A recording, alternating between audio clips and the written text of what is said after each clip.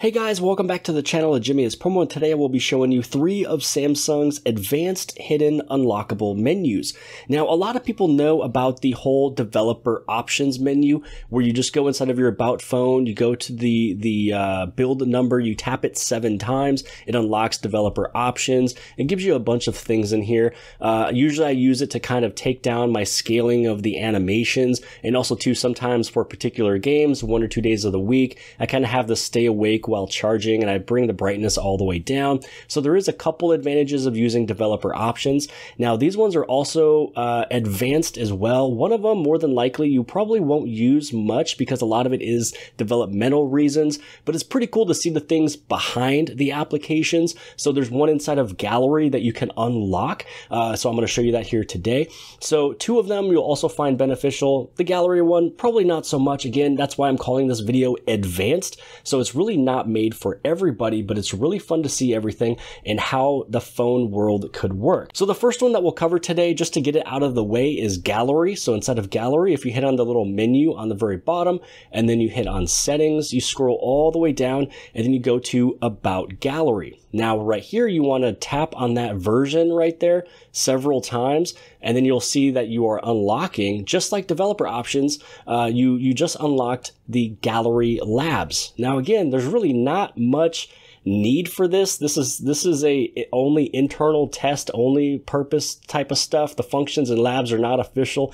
and can be disappeared. So if there's certain things you do through this menu and Samsung was to take it away, then you're probably going to run into issues on your Gallery app. That's one of the main reasons why you probably don't really want to make any changes with inside of here. But it's just kind of showing you some of the things that they added in and changed along the way. So Samsung One UI 2 dot whatever, 3 dot whatever, 5 dot whatever. So you have album entry locks.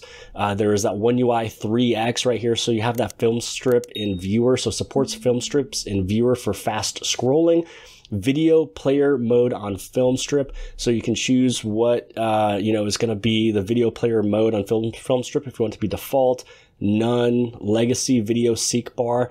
You can scroll through, you can read a few things if you want to, but mostly, again, this is mostly for the internal development type of reasons, but it's pretty cool to see what you're able to do. There's some fixes and some stuff that there also is to do, some options for developers on the very bottom. So, I mean, it's kind of cool. It's one of those, again, that is a unlockable, hidden, advanced menu, but I wouldn't really go through making changes. I just kind of wanted to show you some of these things because it's kind of the back end of your phone and it's pretty fun. Again, if you're advanced, if you're a developer, this is a video for you and you're able to play with these at your own risk.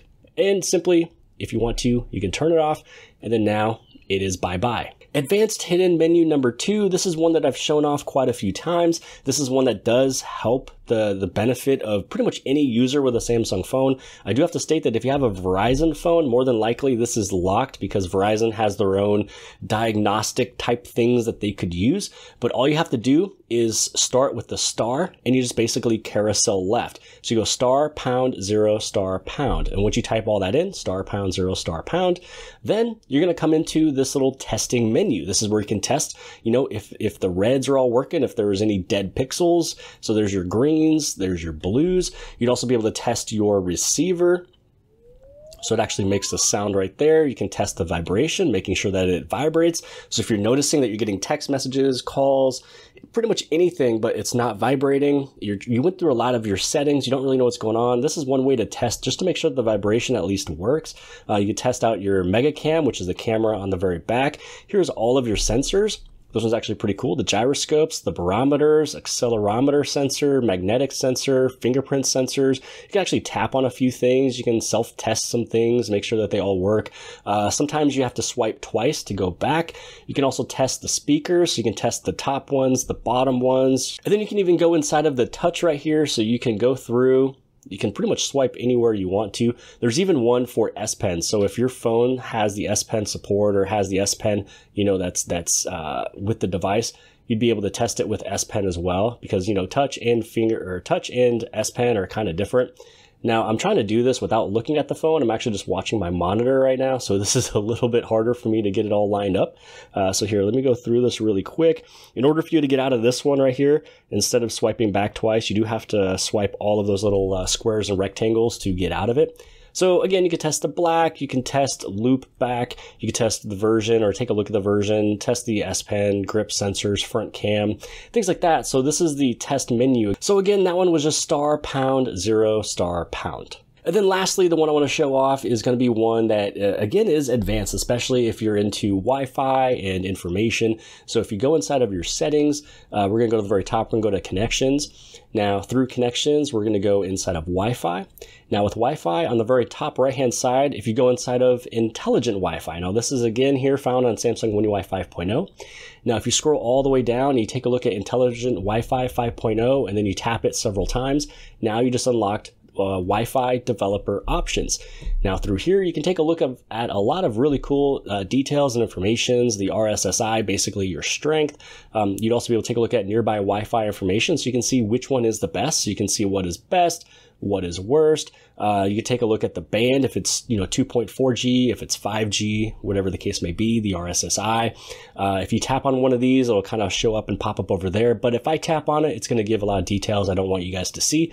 So this is a really cool area to see, which ones are the best ones to connect to. You can also do some Wi-Fi and network diagnostics there, router specific history, time specific history, and application specific history as well. But mostly where you'll find help with this one or any benefit, beneficial stuff from this one is by taking a look at that nearby Wi-Fi information without getting into, anything too in depth. You'll be able to see which ones is the best.